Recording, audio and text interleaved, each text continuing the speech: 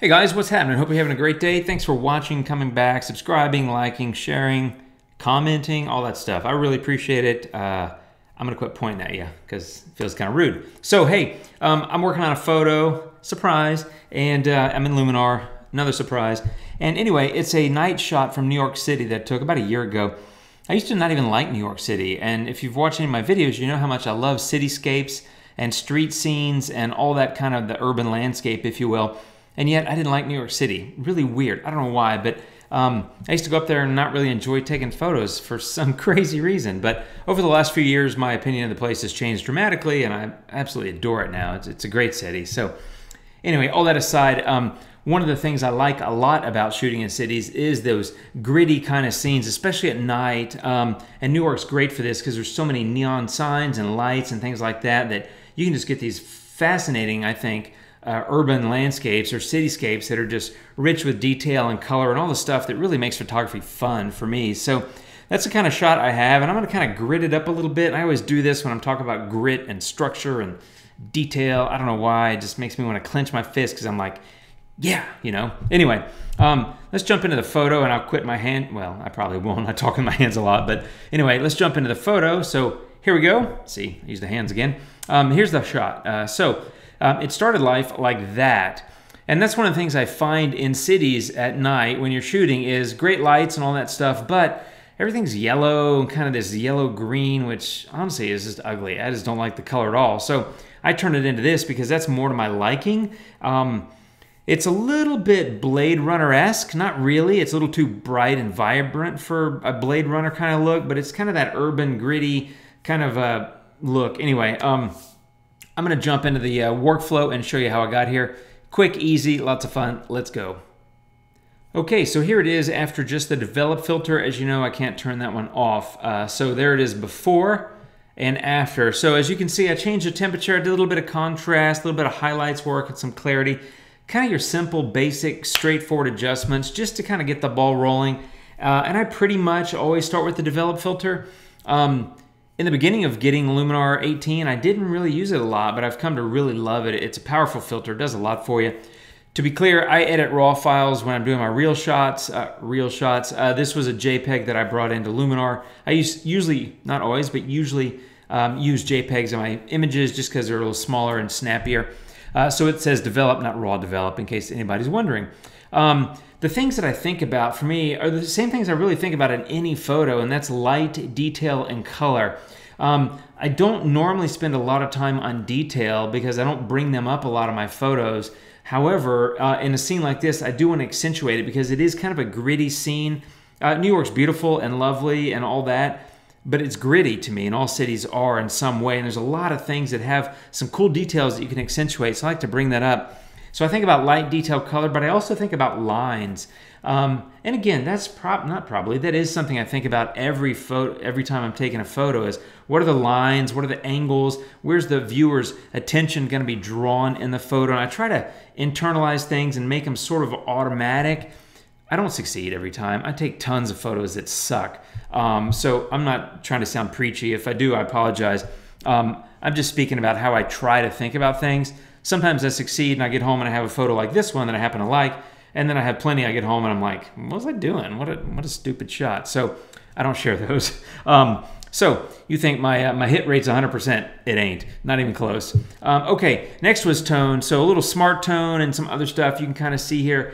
It was kind of massaging the light a little bit. I'll often do develop and then tone back to back because in some ways they play off of each other a little bit. Like when I add contrast and develop, I'll often need to come back and add smart tone in the tone filter to sort of overcome some of the darkness that contrast may have added. But here's a little something that you don't use a lot in cities, and that's polarizing filter.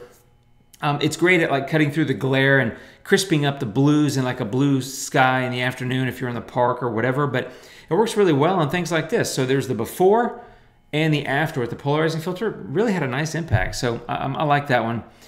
Here's structure, and this is about it for detail for me. I kind of prefer structure over really anything else in Luminar. And boom, there I went. And I went kind of heavy-handed. I mean, 38's not a ton on a lot of filters, but on structure, it's a fair amount.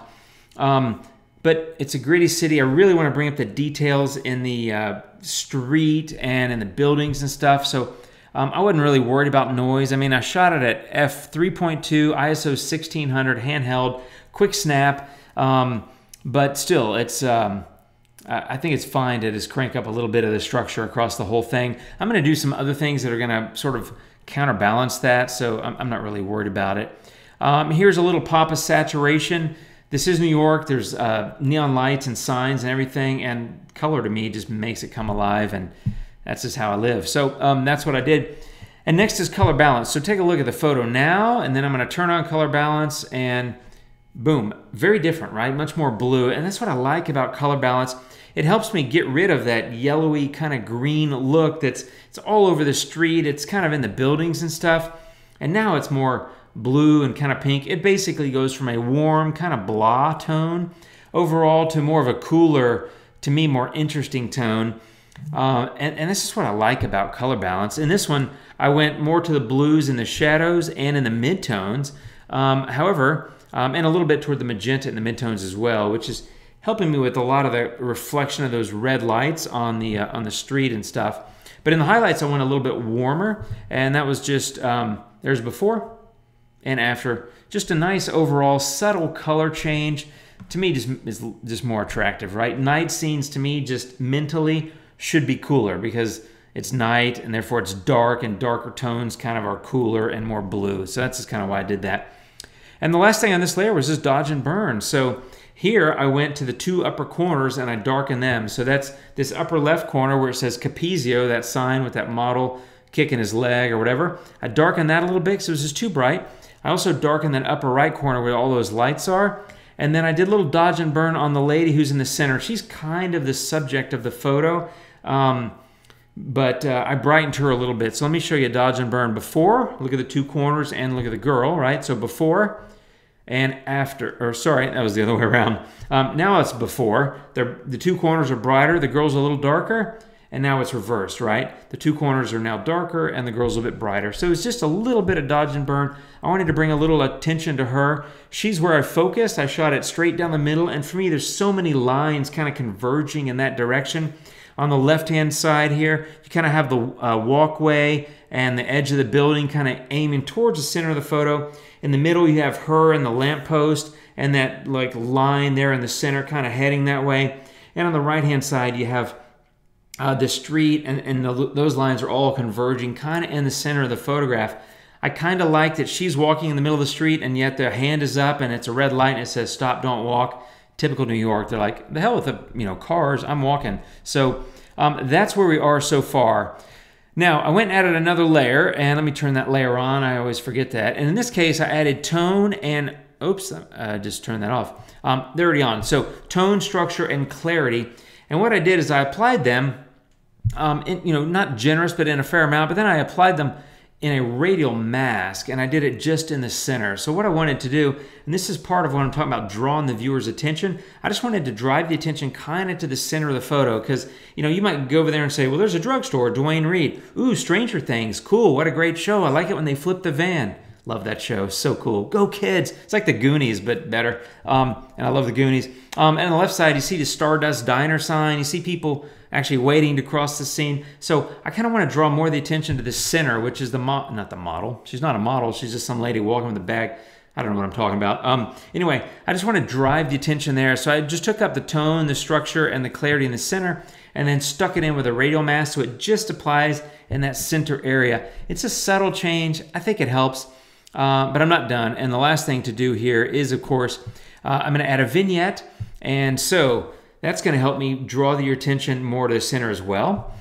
Now here I did more of a rectangular vignette. So I went really to the left with roundness, which makes it more rectangular. So what I'm trying to do is cover those outer edges. So if you go like that, if you go like that and that, you can see, you can almost make a frame out of it. I don't want to do that, so I'm going to go back where I was, which I think was about 70, and this was maybe in the 60s or something. So all I'm trying to do is just, again, drive your attention to the center of the photograph. Usually it's kind of easy to draw attention to the center of the photograph. This is particularly busy on both sides, and so I kind of want to drive your eye that way. I don't know if I succeeded. I mean, I'm trying. You never know, right, until you get it and look at it. And then the last thing is soft focus, and that is really, it's a wonderful filter. And I like to use it. I use it in a recent video as well.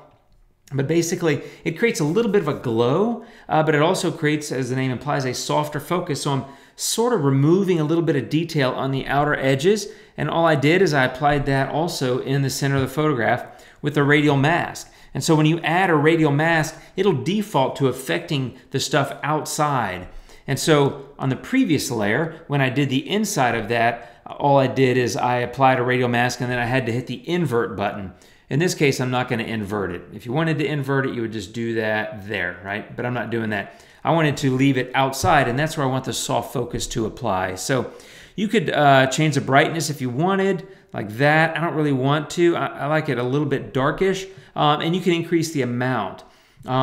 You can see that creates a little bit moodier, a little bit dreamier feel, and a little blur. In fact, I think I kind of like it better with more because it softens up all those other areas, and the inside is still crisp. Two reasons why. Number one, I didn't touch it because of the radial mask, and number two, because that previous adjustment layer that I had before this one, I increased the structure and clarity and tone in the center of the photograph. So I think I'll leave it like that. And by the way, I use soft focus 2 instead of soft focus 1. The difference being, that's 1, it's a little bit brighter, and I went with 2 because it's a little bit darker. So now the edges are a little bit softer and blurrier, and so I think the way the human eye works is if it's not really in focus, you might kind of scratch your eyes and say, wait, that's not really clear. And then you're drawn to the stuff that's clear, right? So that's kind of what I'm trying to do. I don't know if it works. That's just kind of how I think.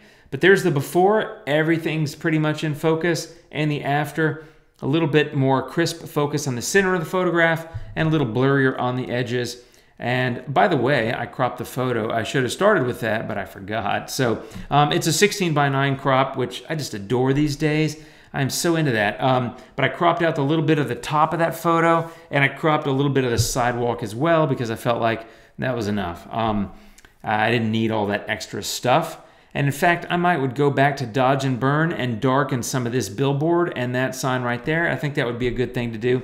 I'm just now seeing that. And so that's another thing. I mean, I edit my photos and I spend all this time making videos and editing photos, and then I'll look at them like 10 minutes later or 10 days later and think, you know, God, how did I miss that, right? So everybody misses stuff. We all do. And so that's part of the fun of photography. You got to go back and do it later. So that's it, my friends. One more time. There's a before and after.